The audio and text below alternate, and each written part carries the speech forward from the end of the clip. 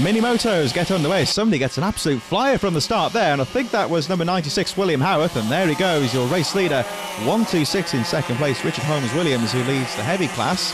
We have lights and heavies in this race, 2 race categories competing in the Mini-moto senior class. That equates to the body weight of the riders, but number 96, William Howarth, is your early race leader. Looks like it could well be Adam Hartgrove, or possibly Rob Pettit also up there at the front. Richard Holmes-Williams with a good start, but not such a great getaway for Adam Stainer, number 98, who we spoke to just before the race, so he's got a bit of work to do, but no problems for number 96, William Howarth, who goes round the final corner on the first lap, and with a small gap now, there he goes, the race leader, and then the chasing pack, there they go, and there's number 98 who we spoke to there, just goes down the inside of Richard Holmes-Williams into third place.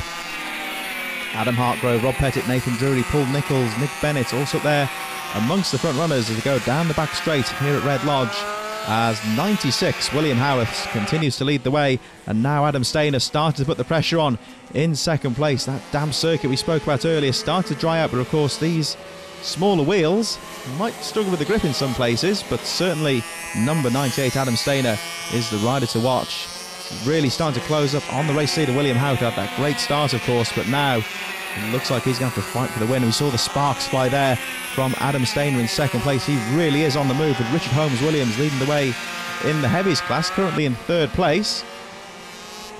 And now this looks like a great lap here for Adam Stainer, who's really starting to put the pressure on William Howarth. We're going to go side by side at the outside of the corner, and a great move there from Adam Stainer, nips down the inside of William Howarth, and I'm not sure Howarth was expecting that one.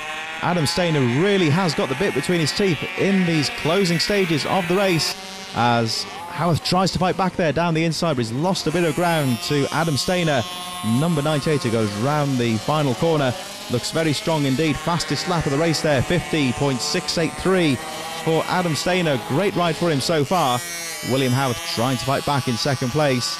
Still Richard Holmes-Williams in third place, but your race leader Adam Stainer with half a lap to go, looking very strong indeed. He's got a couple of back markers there he's nipped past, but no problems at all. He goes round the final corner, and Adam Stainer closes in on the victory. So it was a race win for Adam Stainer, with William Howarth in second place, Richard Williams in third.